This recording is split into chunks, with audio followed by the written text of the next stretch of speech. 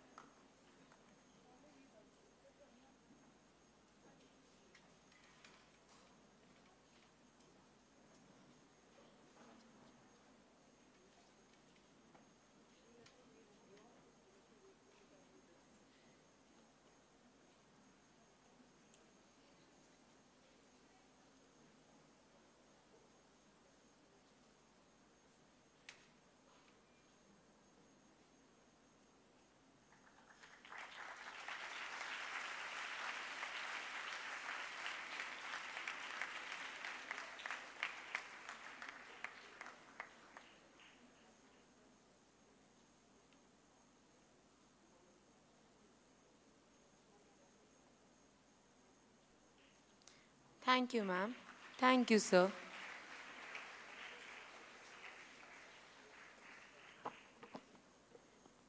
I would now request our principal.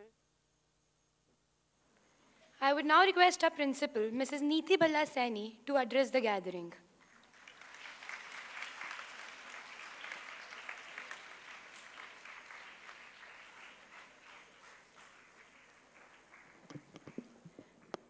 Good morning, everybody.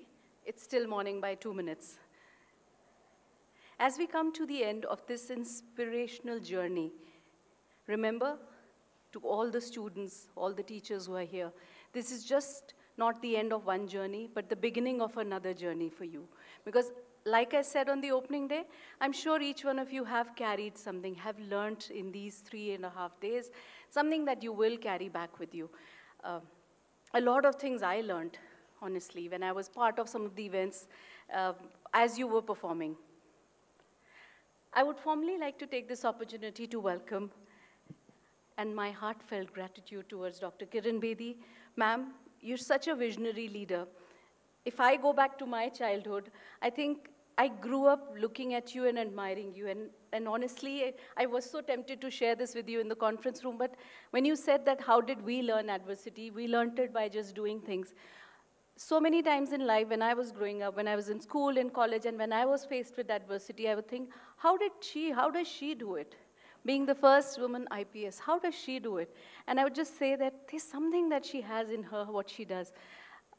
And it would just get me to go to the next level. So you've been inspirational for millions of us, but I think more so for women folk. Thank you so much for shaping all of us. Thank you, ma'am.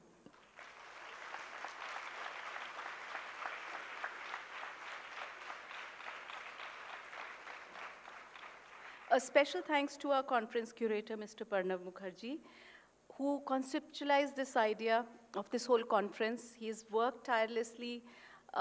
It's not a work of 2 months, 2 weeks, but it's a work of years. Being the 13th edition, so I started with it 13 years ago, and just yesterday evening in my office, we were having this conversation that how he was expressing his desire to go back to the original version and maybe have some new aspects, and we had a long discussion on that.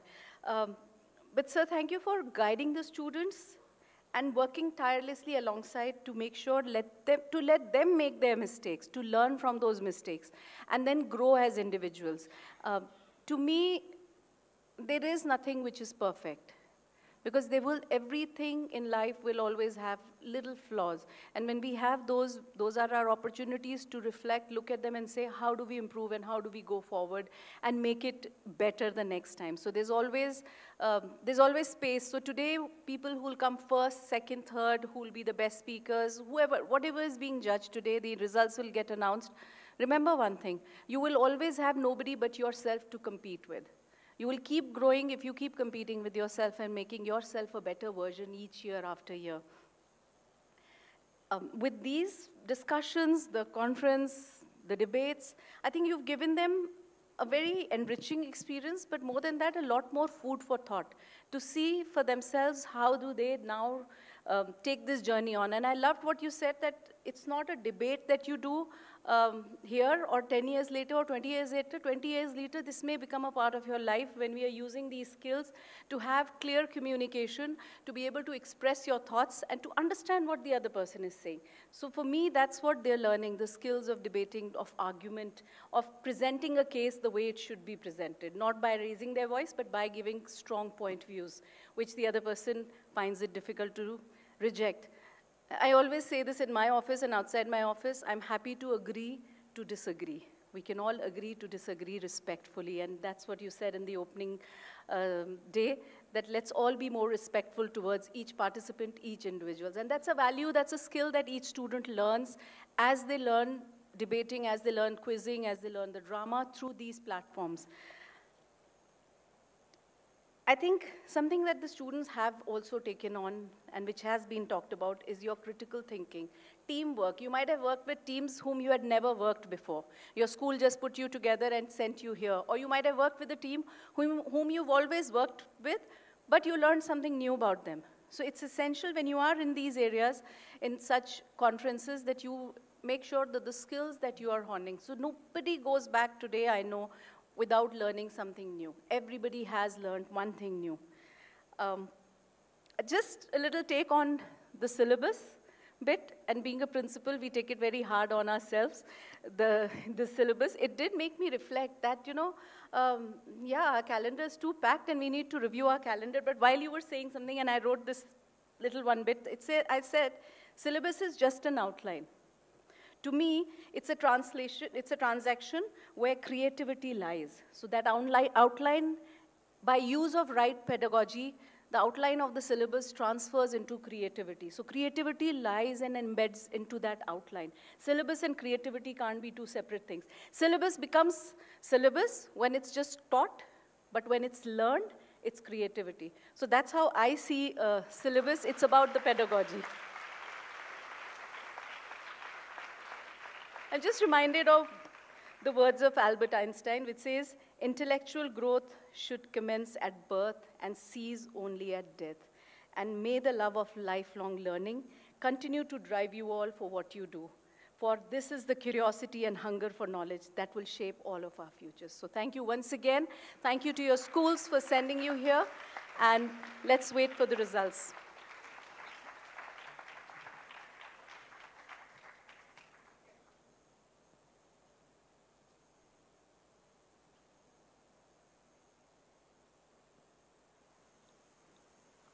Thank you, ma'am. It is my honor and privilege to invite our esteemed guest of honor, Dr. Kiran Bedi, to address the gathering.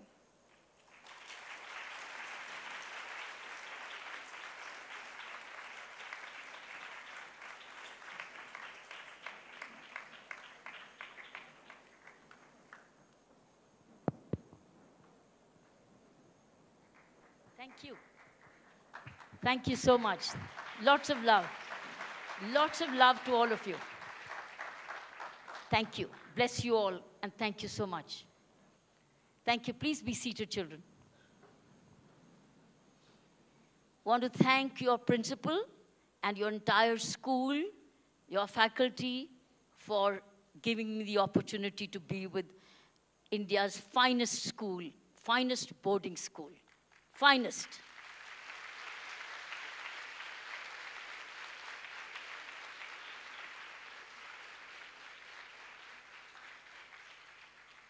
I happened to know your principal once before, when she was principal in Satya School in Delhi.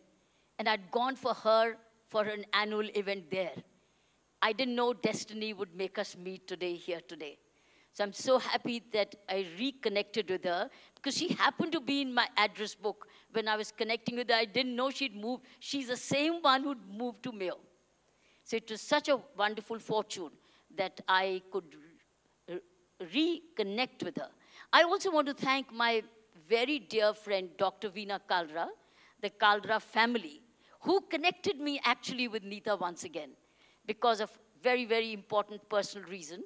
But it is the Kalra family, and the parents happen to be here today, whose daughter is with you. So therefore, I'm very, very happy that thanks to Veena Kalra, that she connected me back with your principal. Veena was very dear to me and continues to be. She was the family doctor of my daughter when my daughter was just about 3, 4, and Veena took care of her while I was dealing with dacoits and terrorists and law and order, and my friends Veena took care of my daughter. So I really loved her for whatever she did. So it's their family, which is, their daughter is with you. Recognizing the presence of Mr. Mukherjee and the way he taught you, a word about declamation, a word about little naughty comment on your declamation.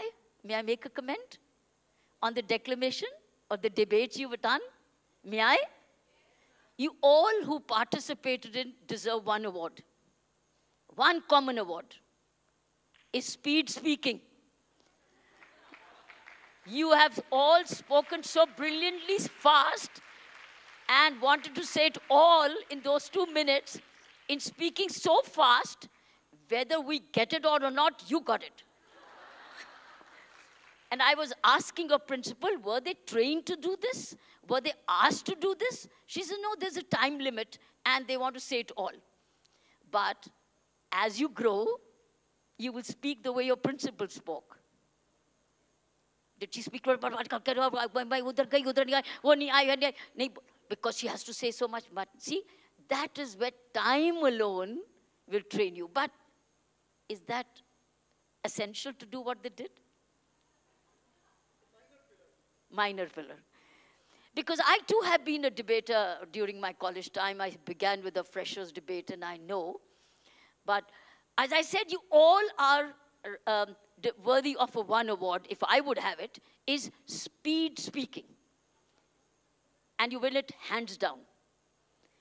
But when you grow up to make a speech in another college, it will not be Mayo College again. It will be different.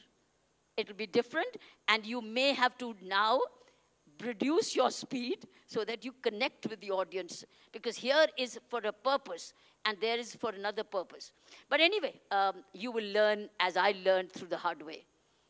But I'm fully congratulate you for the amazing effort, the kind of agility, the creativity, and the innovation and the entrepreneurship you all showed in your in the event today. I'm sure we all learned so much and picked up so much.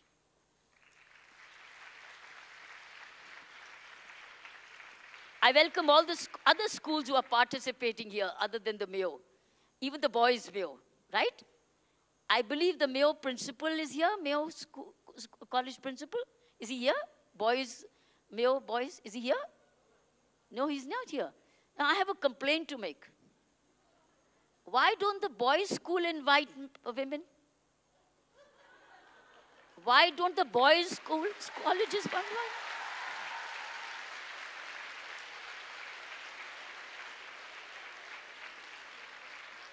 Why not? Don't the boys need to meet high-achieving women?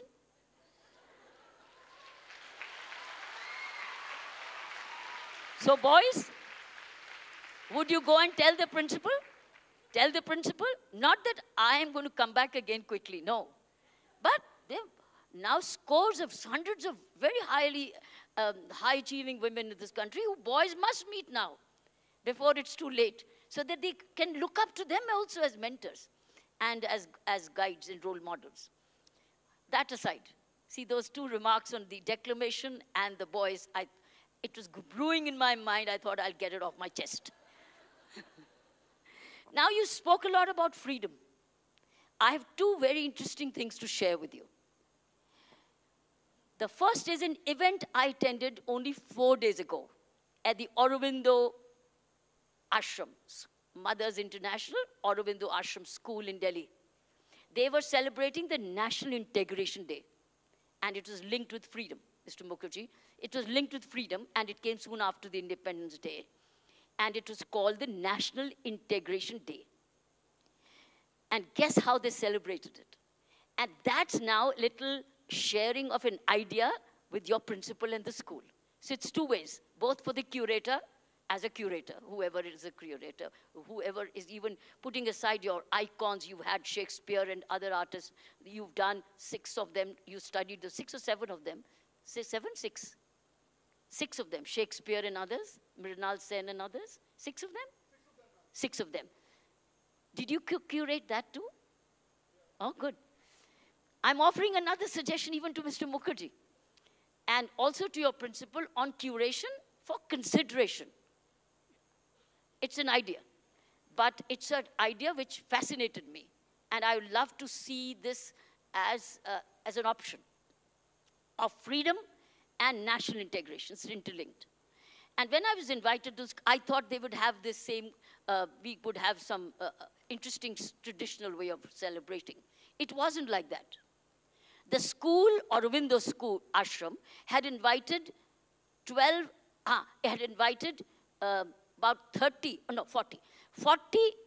women music teachers from across the country. 40 music teachers from across the schools in the country. And for what? To train and sing in 12 Indian languages, patriotic songs. So what did they do? All these music teachers, friends, they came and together learned to sing patriotic songs in 12 languages. And they all sang. In 1 week's time, these 40 music teachers learned each other's language. They were singing in Tamil, they were singing in Malayalam, they were singing in Punjabi, they were singing in Kannada, and various other languages. 12 Indian languages. And they were now brothers and sisters in arms. That is the way they celebrated the National Integration Day. Now, this is a curation of music, where they brought in national integration. When I heard that, when I listened to that program, it gave me a great idea. And when they asked me to speak, and I said, how about taking this forward to other schools also? Therefore, when Mayo invited me, I thought I'll share it with Madam Principal and suggested to her that it's a worthwhile idea. When you do it, how you do it, it's your choice. But it's a great way of connecting India together. And that's, to me, the real challenge of today. The challenge of India today is psychological unity, not geographical unity. It's psychological unity. And psychological unity, my friends, does not happen without language. It begins with language. I know your language. Like, for instance, I was working in Pondicherry, even by saying Vanakkam. Vanakkam brought a smile to my visitor. Just by word Vanakkam. Just by saying Vanakkam, one word of thank you. See the Prime Minister when he makes a speech, and if he's somewhere in South, and he first speaks a few lines, the whole audience, all spectators spring on the legs and feet and start cheering because they love the language. Language is a big uniter, and language has been in India's biggest divider. It's a very big divider because a large percentage of this country does not know these basic, the Hindi and the English in particular, which is literally emerging as a... So what's my suggestion? So I made a suggestion for your consideration. I suggested, how about doing this in their own schools? Secondly, I requested the Aurobindo, let's write to the Prime Minister's office and have these kind of programs of these all-language patriotic songs being sung on 15th of August from the ramparts of the Red Fort after the national flag is unfurled by the Prime Minister.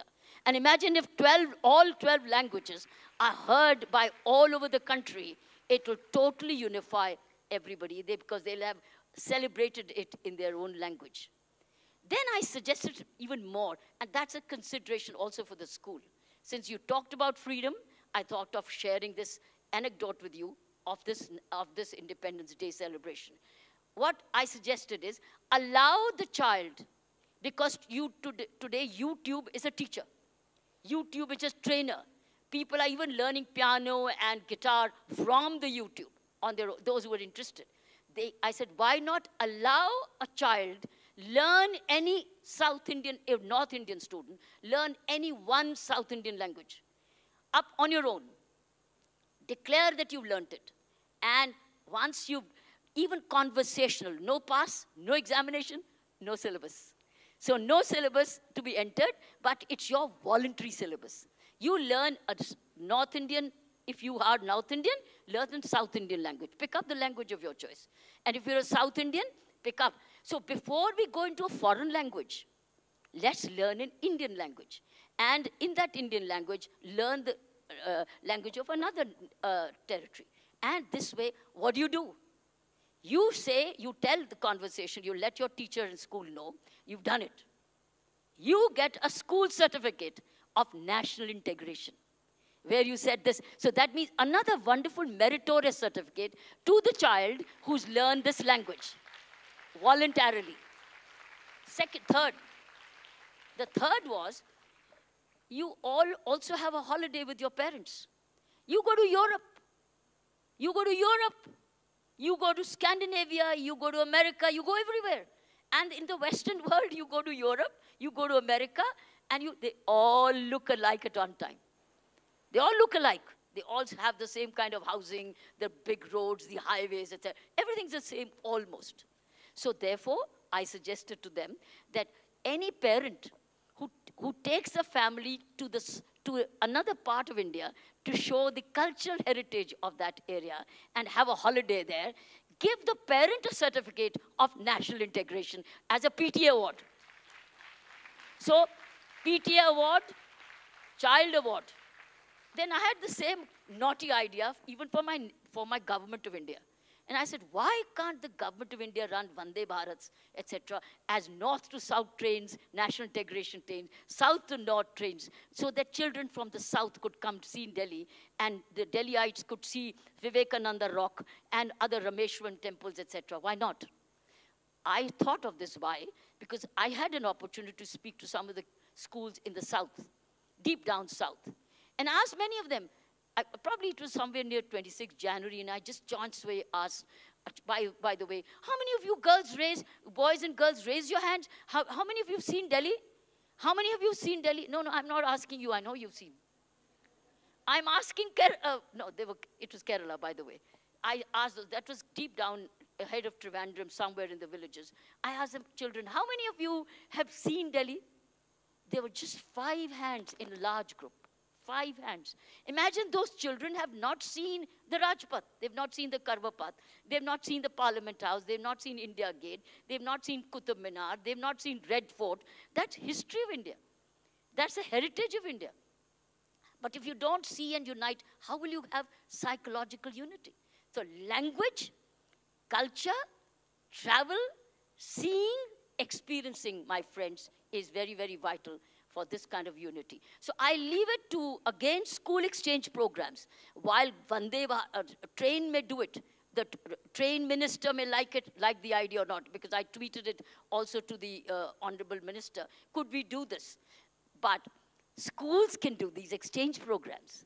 Mayo can organize with a South Indian school. South Indian school can organize something like this. You could do a train exchange programs of north to south. Is that an option? Is that an option? Can be an option?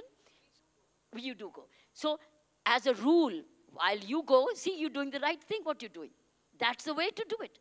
If schools around the country, north to south and south to north, then anybody who's got a vested interest in keeping it differently will be isolated. Vested interests will get isolated, and youth will start talking about north and south coming together. I thought so much for your National Integration Unity Day and linked with freedom. One more idea before I finish is, since you talked about freedom and independence, I want to give you an acronym of freedom. And the acronym of freedom is the ABCD of freedom. The ABCD of freedom. Can you try? What does A stand for? Raise your hand and stand and speak. A stands for? Wonderful. See that? A stands for Atmanirbhar. How beautiful. Any other A? A, B, C, D of freedom is Atmanirbhar. Brilliant. Couldn't be better. Any other A? Atmavishwas. Bahut achhe. Any other A for freedom? Anushasan. How brilliant. Yes. Accommodative. Very good. Any other? Hanji? Aspiration. Aspirational. Right. Hanji? Aspirational. Admiration. A stands for, in the ABCD, as now I'm looking at your future. Because now you're moving out gradually from the school to an open world of freedom. You are at the moment very wonderfully protected, cared for, mothered, and you're in a residential home where you have house mothers and you have teachers who are your very big mentors and guides, actually like your mothers, like godmothers. A for those who will be very soon going into the final open world where there is no hostel and there is no house mother. There's your home and you may be even away from your parents. A for ability.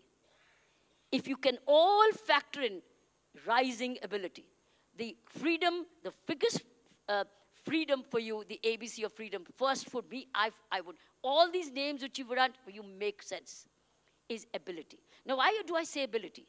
Because all that is being tutored to you, taught to you by syllabus, straight away structured syllabus. Then it will be unstructured. Then you will have to structure your own ability. You have to identify what's your ability. What's your key ability? Like my key ability was wanting to connect with people to serve. My ability to communicate, like Shakespeare you said, you did. Do you know what the biggest strength of Shakespeare was? Communication. Mine was communication. How do I communicate? I want to tell, I want to say, I want to speak, I want to perform, I want to do. It was all about communication. And I wanted to get into a service which makes me communicate, which means make me communicate to serve, make me do things. So A is ability. May I urge all of you children, identify what's your key ability. And which is the key ability you will keep upgrading as you grow. Do not in any way limit it. Continue to grow. Anybody for B? B for bonding. Wonderful. B for bonding. Believe in yourself. Huh? Sorry, carry on. Stand up. What did you say? Boundaries. Okay. Perfect. Any other? Bold. Okay. Any other? Brotherhood. Okay, good. Brotherhood तो जरूर हो जाता है, sisterhood नहीं होता है. Brotherhood तो बहुत जोर से होता है. इस वक्त ना इस देश को जरूरत है तो सिस्टरहुड की जरूरत है. But you're right, B for brotherhood is another way. Any other B? Huh? Belonging. Okay, great. All these are very valid. What that boy said, boundaries. Huh? Brave. Very beautiful. All these names are relevant. The freedom means also boundaries. Mr. Mukherjee talked about boundaries when he was speaking. Now, in this boundaries, what does it mean? Do you know what it means? It means boundaries of law. It means boundaries of freedom. It means boundaries in the manner you exercise your freedom. Is this the exercise to do anything? Go anywhere? Spend anywhere, say anything, dress anything. It isn't. It is everything within. It is freedom within norms, within boundaries. You set your norms, fine. Children, would you sit down? Both of you girls, both three of you. You settle down. So B for boundaries. Remember what is happening in India today. We are crossing certain boundaries of language. Speech. speech, behavior, the debates which we are doing in our certain media, the way we crossing certain boundaries. They're going beyond boundaries. So what happened? We switch off the television, or we switch off the debate, or boundaries of living coexistence. Look what happened in the boundaries in Calcutta case. In Calcutta case, what happened? Who crossed the boundaries? And to what disaster? Here was somebody entrusted or appointed for a particular duty. And what did he do? He took away a person's human life, and assaulted her and exploited her. He crossed his boundary. He had the permission to be there, given a duty. But what did he do? He broke the boundaries of his duty. So everything has its own boundaries. So freedom, B for boundaries. Would you remember it? So whatever decision you take, now why am I saying this to you? You will all take decisions in life. You'll take financial decisions, family decisions, social decisions, psychological decisions, relationship decisions. You will take all these decisions. Remember, design your boundaries. At the moment, you are within a boundary, by the way. You are already within a boundary. But the moment you leave this boundary, you have to design your own boundaries. And who will do better and better? Those who design their own boundaries while enjoying the sense of freedom. Okay, what does C stand for? Challenges. Communicate. Huh? Conscience. Huh? Courageous. Conscientious. Sorry? C for? Creativity. Collaboration. Calmness. Caution. See, all these are great qualities of freedom. Camaraderie. Community. Compassion. Speak. Stand up and speak.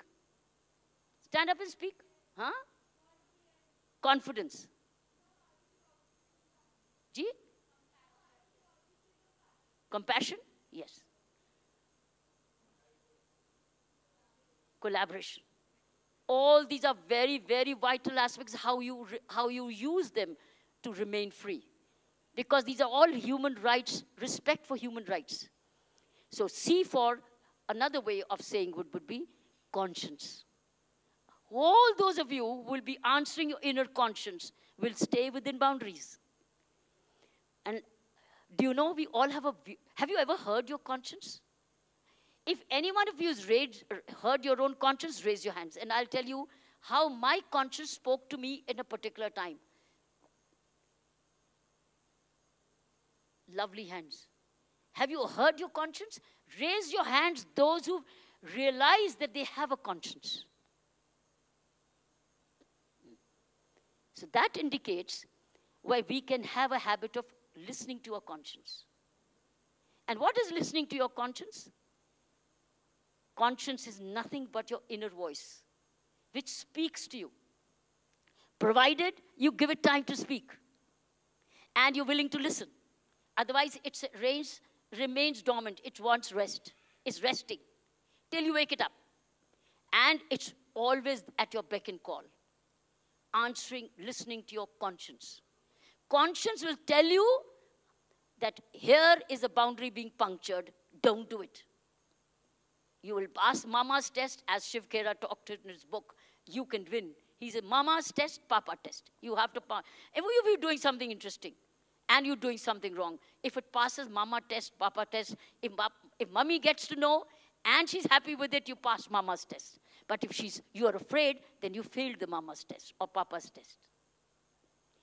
When I was working in Pondicherry, at assignment given to me by Government of India, I used to sit down every morning to listen to my conscience. And I used to prompt it like ChatGPT. Like ChatGPT, I used to prompt it, saying, I have an issue, I have a problem. What do you think I can do? And I'm serious about it. I've written this in my book too, and I'm amazing memories of this. Because at that time, Pondicherry, I neither knew the language, did I have Tamil friends. I had team members, but none of us knew each other from the north. So we were all strangers, but we became great team members later. And that's a time I needed a friend. And that was my inner voice, where I used to do a chat GPT to my conscience. And I would say, I have a challenge with so-and-so. I have a problem. Where is this solution? The conscience would direct me. Consider this. Have this as an idea. You know, we all have a chat GPT within. That C is for conscience. So while you have a chat GPT outside, you have a chat GPT inside. And if all of us realize that, I think we are through for the rest of the life. And last is D. What do you think is D? Determination, duty, daringly, daringly. What else? Speak, come on. All of you think about speak. Come on, D for daddy. Come on, D for in the context of freedom. Come on, D for speak your heart. Come on, D for speak your heart. Come on.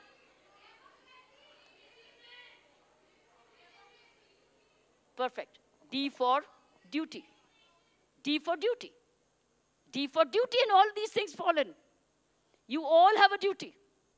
You first have a duty to yourself to remain healthy.